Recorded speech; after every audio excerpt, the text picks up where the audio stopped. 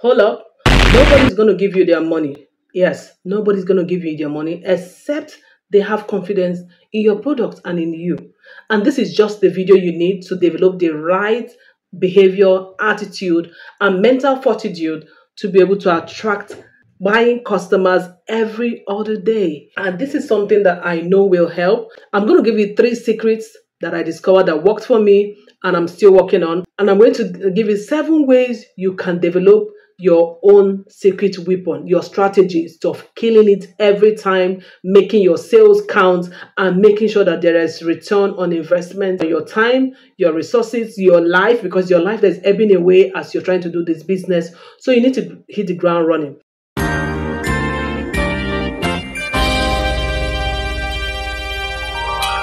See, growing up, not having the right mentors, the right role models to learn business from can be challenging. And in today's age where it looks like everybody is doing some sort of business or the rest, but just few are getting by.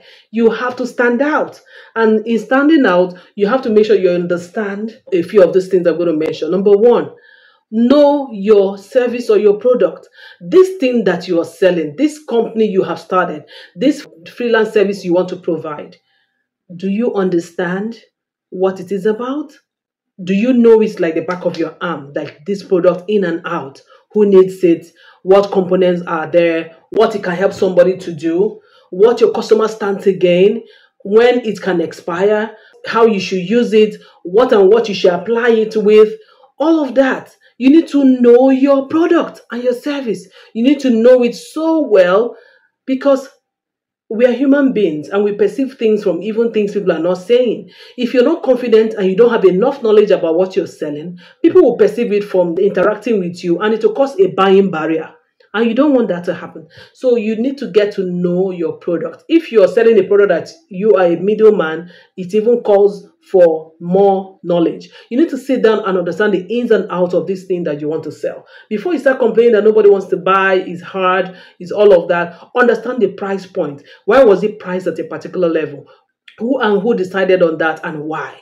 You need to understand your product like your first name. The second thing I think you need to pay attention to before we go into the 7 strategies you need to employ is that move your mind from I am selling something to I am providing solution that people need. If you listen to my previous video before this one, you would have heard a bit of this. Focus on the value that your product or your service gives the end consumer or gives to the buyer. That's so key. Stop thinking I'm selling something to make money. Then used to make you start feeling like, oh, I'm trying to get some bucks from people. You are on a mission to make sure that nobody is suffering what you have solutions already for. You are all out for humanity. Your product is all out for humanity. It brings so much value to the right people. And this has a way of shifting your perspective also that you are not called for everybody. Now, you can't become a marketing whiz kid overnight. You have to go ahead and start practicing talking about your business, how you gist it, make it a gist. Start with your family members, start telling them about this product, this service that you offer. Use them to practice. Come on social media, see, stop feeling anyhow. Go on live, talk about what you are selling. You will keep improving how your presentations come off and how convincing you sound as you practice. See, even that video you're going to do first to test run, you'll be shocked somebody's going to buy from you. Stop waiting. Stop sitting on money. Now let's get into the 7 strategies that will help you to sell out all the time and attract the right audience. I've given you 3 tools already. Practice, understand the value your product or your service brings, know and understand this product and service. Understand it in and out. These strategies, number 4 and 5, did a number on me. Like I was blown away by them. But you want to stay to the end to get all strategies and get to work. Number 1 thing you need to do if you want to develop that whole fearless, shameless marketing attitude that will help you sell out every time, everywhere, anywhere you find yourself in the world, and help you help more people, because it's at the point your business begins to make more money that you can employ more people, that you can expand your product line or services, that you can get into serving more countries, people with other languages, and you can really, really, really impact the world. Remember, you said you want to change the world, but you're going to change the world starting from you. Okay, so let's go. Number one thing you must do if you're really, really serious, because yes, people come to YouTube all the time, watch a ton of videos, go away, and they don't implement. I am not one of those coaches. I am not. It gives me headache. It gives me headache, really. I needed to implement all of this, or some of them. Okay. First, understand who your target market is. Market means who are the human beings that exactly needs your product or service. This is so key because this is a point of frustration for a lot of people. So you come on social media, you're marketing to everybody. You're not even calling out the specific people that your products are for. And you're hoping that buy and buy, even other people that may not need it will buy. No, it doesn't work that way. Even though, yes, they can buy, but you need to be laser focused on your target market, on the people who your solution is going to solve their pain points. Those are people who will buy from you. People who, first of all, your solution is their pain point and your pricing is something that they can afford without the blink of an eye. Those are the people to target. Narrow down your marketing to these people. So frustrating yourself. When you sit down on paper, think about who is the person, the most ideal person who my solution or my product or my service will cater to. Write them down. Who are they? What do they earn? Where do they live? What kind of taste do they have? What would they like me to add to this product to make it really wow them? Sit down and zero in on that person. I know people talk about this a lot and it's not a cliche. It's for real. This changed my whole mindset. And I learned it in 2019, 9 years into my business. Crazy. Crazy. I'm telling you. Zero in on who exactly your target audience are. It doesn't matter what other people are saying or doing or also have. You know why it's important? Because it will help your messaging.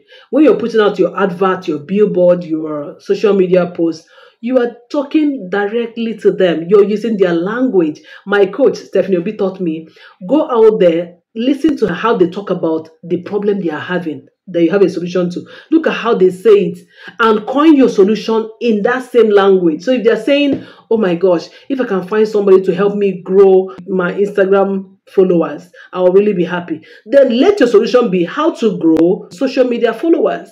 Don't go and say how to 10x.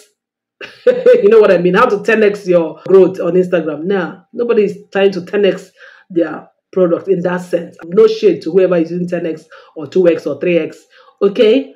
Listen to your target audience. Very important. You have to know them. You know who they are, how they speak, how they complain about the frustration they are having, which you have a solution to. Number 2, the content you are posting, you're creating, whether videos, posts, word of mouth, gist, outings, speaking engagement, you must make sure that it is talking about the solutions that your product or service is going to give these people. How it's going to save them from years of frustration or pain or loss of money. You have to make sure let me tell you, your content has to be suiting. You know what I mean? It has to be like painkillers to pain. It has to be like yam with palm oil, original palm oil. It has to be smooth. It has to be immersive. It has to touch them. It has to push them to action. Don't just write anything. Don't just put anything out there. Yes, let your content speak to their pain.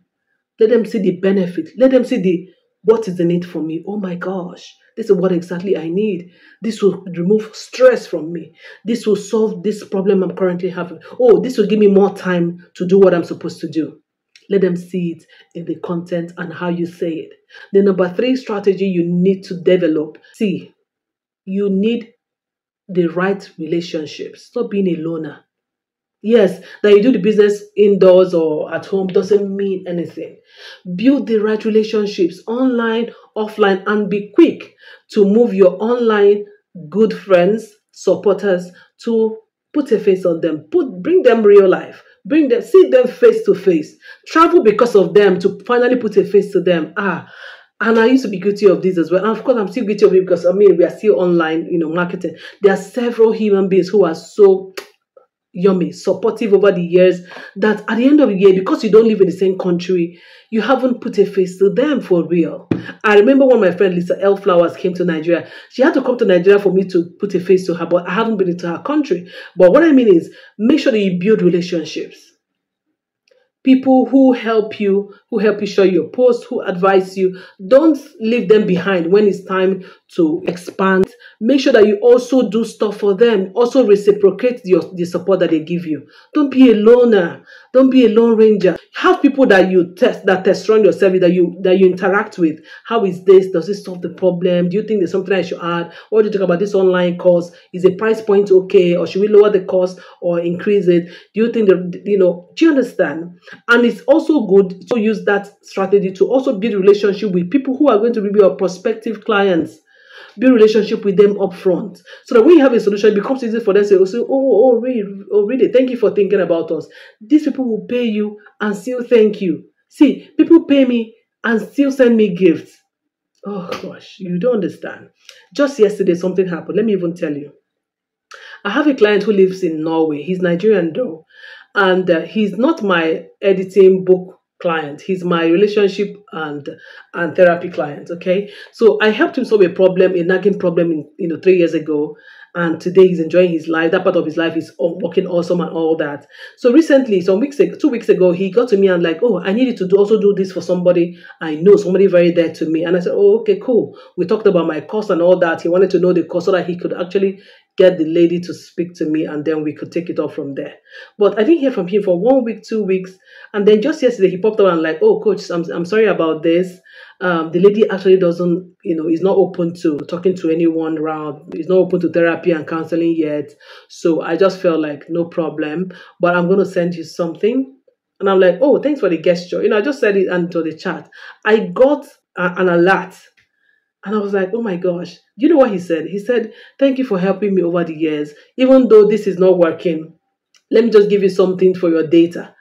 But it's not just data money, it's big. Just big money. And I'm like, God. And, and I was just feeling all, who's it, from yesterday. No, don't beg me for money. Because on my birthday as well, I had surprises, cash prizes. I also got a cashback. Should I be saying all of this? Yes, I've been getting more of cash rewards, recently. So that yesterday made me feel like, oh my gosh, what's happening? God, bring it on. I'm your baby girl and I know, and I need it. And just giving an example, but for real, that's, I'm not giving you a fake story now. This happened for real, okay? And, it comes back to building relationships, right? Build the right relationships. See, all the people, whether you're family members or not, who don't believe in your craft, you don't need to tell them what you're doing. Stop allowing negative energy into your boat. When your boat start leaking, you will sink. Okay, that journey will not happen because your boat can't even take it like that. Just look at that illustration in that sense. And people who really get you, whoever they are, internet friends, whatever, keep them close. Okay, and use them to test run to make sure that your product is ready to go. Okay. Number 4, this one, when I first said it, then I was like, okay, how? Everybody does it. That is testimonials. Leverage social proof. Leverage using people's testimony. See, gosh, I remember. Then I would just, put out a course or a program, and then people will say, oh my God, this helped me. This is what I did and all that. I won't even screenshot them to keep. I won't even really bother. But, after I attended a course in, I think, 2020 or so, I said, okay, let me put out some of the testimonial from people. And man, people paid. Like on the same post, started making inquiries. Some people paid for the course. And I'm like, oh my gosh, what have you been doing to yourself? See, I know on the internet it's crazy. People are stealing people's testimonials. People are using ChatGPT to generate testimonials and putting as theirs. Don't do that. You are ethical. Don't do that. For real, for real. People who have used your products, who have drank your parfait, people who like your snacks, people whose life changed in one way or the other. get to them, ask them how they feel. Don't make it monotonous so that they don't begin to lie or try to help, try to make you feel good. Just tell them how has it been so far after this course, or after using this. What will you say about the product? One or two of them will give you testimonials. Use that, right? Use that for real. Use it on your website. Use it on your marketing materials. Very, very, very important. I learned this one the hard way. Now, this other one is another one that blew my mind. Like, how people do stuff, but you don't really pay attention to. You're like, is it effective? It's so effective. And see, testimonials work a lot when you're selling a high ticket product or service, something expensive. People who can buy from you, they want social proof. They want to know that, oh, okay, I know somebody who used it, who recommended it. You know how word of mouth travels really far. People don't tell people, oh, this is who bought my hair. And they go there and bab. They don't start saying, let me look at the reviews online. Let me know who is. No, that's the way it works. Social proof is so powerful. Don't look down on it. The next one is another one that changed my business game. If you watch my last video, I was talking about how that I used to have this cold feet to market. And I'm still dealing with it, guys, right? But this one was something I had to understand in my reflection. That when people say they don't want to buy your product, or when people inquire about your product, then they don't finally buy, or it doesn't mean that they hate you. It doesn't mean, like, stop taking things personal. Your product or your service or your company is different from you, right? So that you don't make enemies for yourself for nothing. People can be your friends and genuinely don't need what you are providing, or have a better vendor for that same product, and it's fine. Allow them to come round by themselves. Don't take things personal. Yes, your friends, your family are supposed to support you, but not all the time. They are refusing to buy your product. They are not refusing you. You're not a bad person just because they didn't buy from you. I learned this the hard way. Please don't make the same mistake. You can have friends who do not patronize you because they might not need your product, or they might not need it then. They can come round later, right? So develop that whole, when they say no is an answer. When they say yes is an answer. Okay? And somebody who says no today can say yes tomorrow. So you don't go and break the bridge, or how they call it, burn the bridge, and then the person you're supposed to convert after a while, maybe when they get disappointed by their normal vendor, they will come over. You'll not build a relationship in a way that when that vendor disappoints them, they'll look for another vendor altogether because you are no longer in talking terms with them. Don't do that to yourself. Another strategy that is so awesome. Learn from the feedback people give you. When people say, oh, I think you should have put a little more pepper in this recipe, take it as advice. Don't feel bad, like, oh my God, do you know, because some people used to come and complain about pepper, and we decided to remove pepper. Now you're saying, why don't you come up with a pepper recipe of that same product or that same stuff? Let the person come next time. Assure the person immediately that, oh, right, we got you. Are you going to come tomorrow? Because I'm going to prepare just that for you. Prepare that for somebody like them and people that will like that. It's an opportunity to increase your product line. So you see that most of these things are attitude. Most of these things are attitudinal. Jesus is Lord. Attitudinal.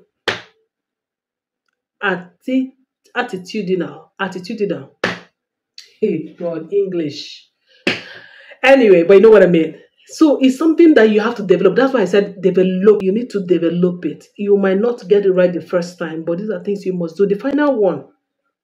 Remember that the same challenges you're facing in your business, every business owner, Dangote, Elon Musk, whoever, who is this richest man in Asia that the child just got married? Anyway, I can't remember the name, but all of them, before they're able to build those empires that you see, they are still going through these challenges that you're currently facing. See, it's not just you. Yes, you know that you have company. Business is war. Business is not easy. Marketing is also not, and it is not something that comes easy for everyone. And that's fine, but it must be done. And you can practice and become very good at it. And that's where your wealth lies. People need to know that your product exists before they can even decide to patronize it. So when you don't talk about it enough, they will go give your money to your competitor. And who is to be blamed? And it shouldn't be you, okay? So as I'm changing my marketing game, I need you to change your marketing game. Let me tell you what I'm doing. I used to have a website for my company, Logo Audibles. Meanwhile, Logo Audibles is the major sponsor of this channel, if you don't know. After 2018, it went offline and I didn't want to pay for the domain anymore. I lost enthusiasm and all of that. I don't know. Started focusing on my blog business and all that.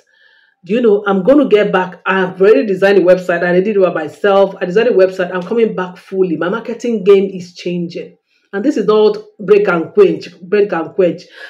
I'm not, there's something else that is happening to me. I listened to something just this morning, a podcast, and I just told myself, geez, this can be a pattern.